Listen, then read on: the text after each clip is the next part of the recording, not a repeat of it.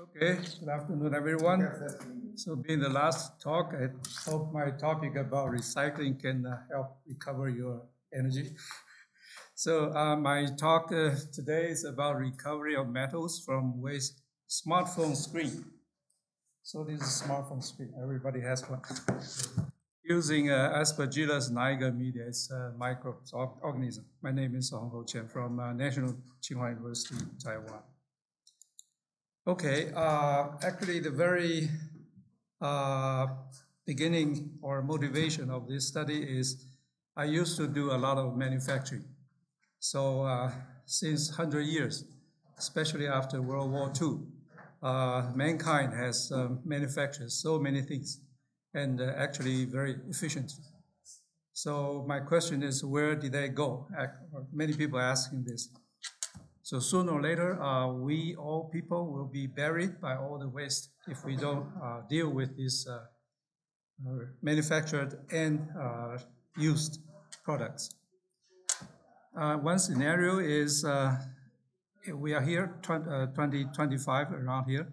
So daily we produce over 6 million tons waste every day. It's not per year, it's every day. So it's astronomical number.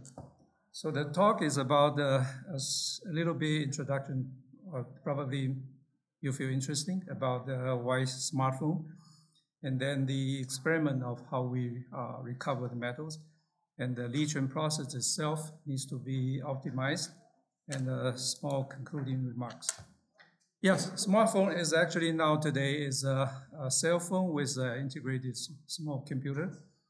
Especially during the COVID-19, we proved that smartphone is indispensable. We don't know how to live, how to laugh, how to cry, how to work without smartphone. And this annual production of smartphone is now 1.8 billion per year, last year. And it's still increasing because there are many potential markets growing. Now, of course, it's so divided by manufacturer and divided by end markets. Of course, proportional-wise, China is the largest market with over 400 millions, and India is, of course, picking up very fast. Now, in the smartphone, actually, we use a lot of metals and other chemical elements. 70 of 83 stable chemical elements now found in the smartphones. It's astonishing numbers. And actually, we also use a lot of metals in the smartphone, although we cannot recognize. 62 metals used. And actually, the metals are the secrets why the smartphones are smart. A group of metals called rare earth metals, including many funny names. Okay, they provide these smart functions for the smartphone. A single iPhone normally contains 8 different rare earth metals. Not normal metals, but rare earth metals, 8 in normal cell phone. Actually, 16 to 17 rare earth metals are commonly used or often used. This picture is very nice. You can see about the touch screen display, the phone speakers, vibration unit, electronics, battery, casing. In each part, they utilize different metals. I would like to emphasize this one, indium. Without indium, this screen is not touch screen, it's not functional. And also without this funny elements, I don't know how to pronounce them, no colors can be vividly displayed today.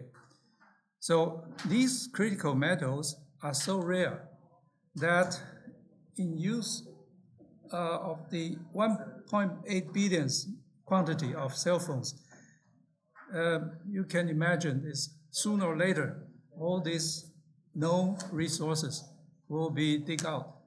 And so if we don't recycle it, the cell phone is going to be impossible, or it's going to be very, very expensive. So due to the geological scarcity, or it's also associated with some geopolitical issues, it's getting very dangerous if we don't recycle these metals from smartphones. Now, this display has two groups. One is LCD, the other one is OLED. LCD is still the majority in quantity. So we, in this study, we deal with LCD. Now, for example, the touch screen, how it works. LCD is it looks like a glass, but glass itself is not a conductive one. So basically, it has been coated with a conductive material called indium tin oxide. I don't know how it is, but it is this one. This conductive grid acts as a capacitor with a very small electrical charge. So when we touch the screen, you take the charges away to your hand. So this screen will register this drop of the small voltage and orders the following actions to take.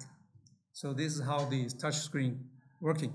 So every secret lies in this use of this indium tin oxide. Why this material? Ask the material scientist. They will tell you this is very sensitive, stable, reliable, etc. But tin, the indium is there, and it's only one, irreplaceable. The high-value metals in smartphone include, say, silver, indium, so on. So this indium is per kilo $600 US. It's as expensive as silver. So if, as we mentioned, this potentially a lot of problems. We don't recycle them. The recycling process need to be new metal resource, metal source. It's promising for the environment if we don't recycle them. And the method itself should be efficient, sustainable, and cost-effective. Now the experiment. First, we collect some smartphone from the local market. It's easy, a lot. And then we crush them, ground them, and into powders and sieve to make fine powders. Then we use agua regia to dissolve all metals to determine what metals are in there and for analysis. And of course, we send to ICP-OES for analysis.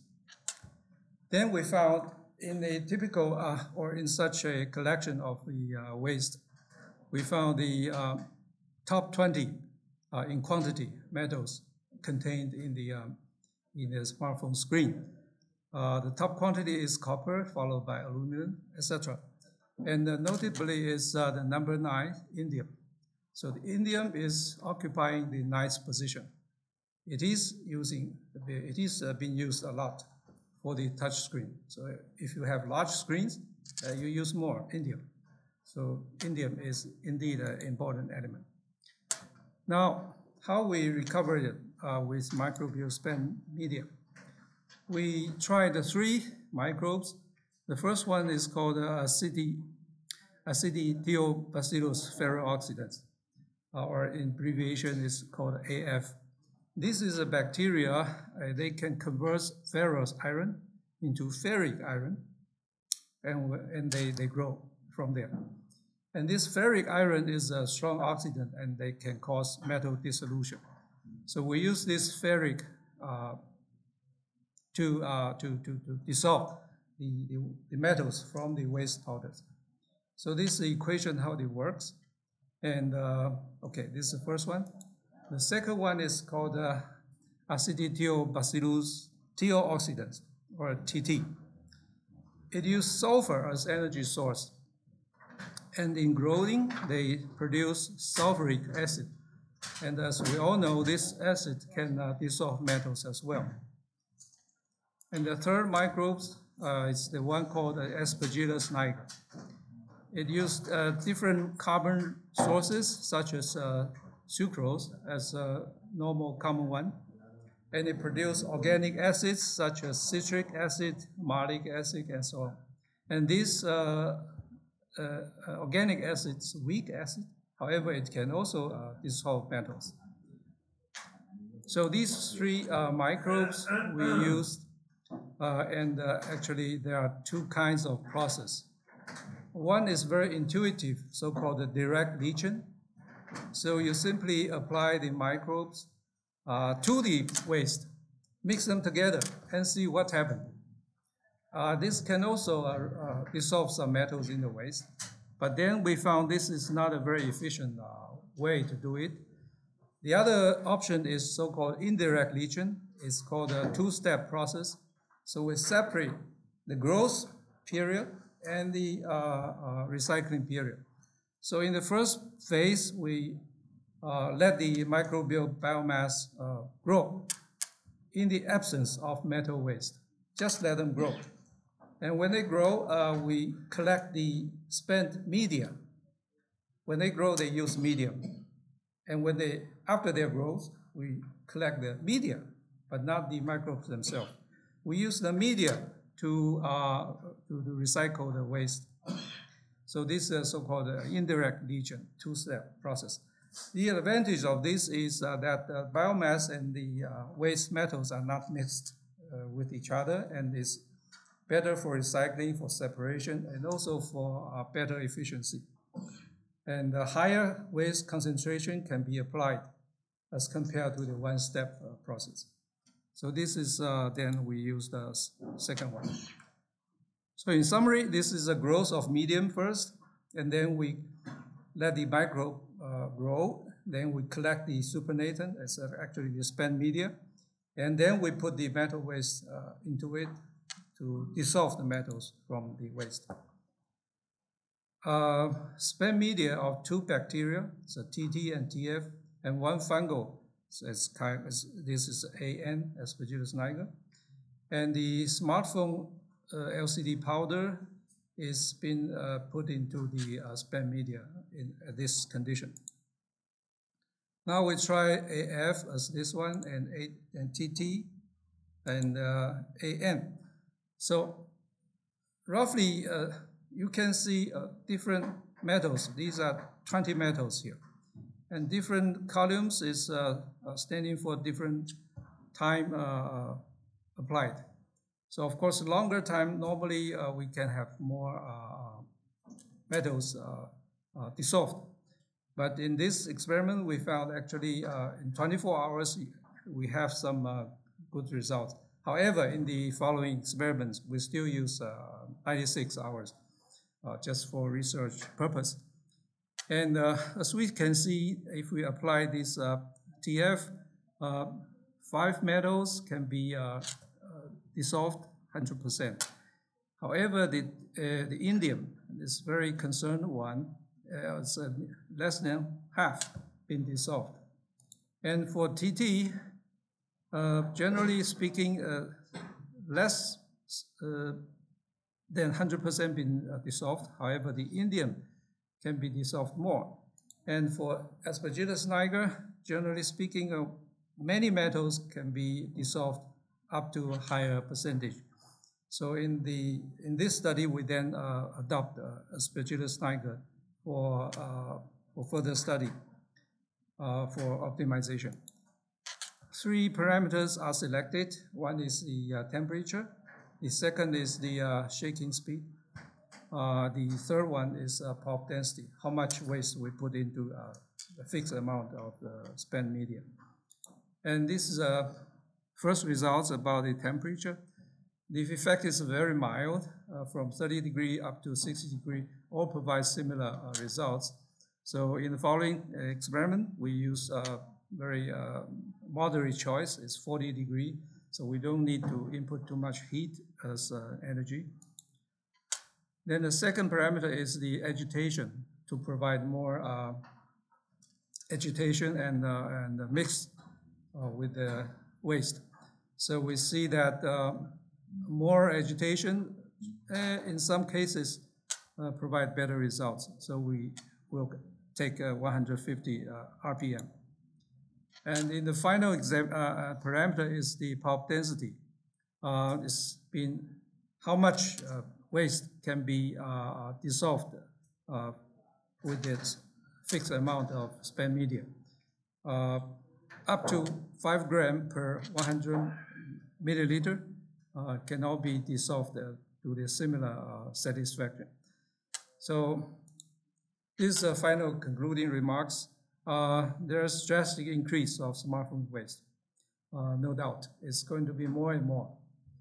And microbial spent media have been options with metal recovery. And this Aspergillus niger is a potential one. It can recover 5 metals, aluminum, including tungsten and so on, 100%. And 3 major precious metals, especially the indium, can be leached up to more than 90%. And this is a very promising, sustainable one.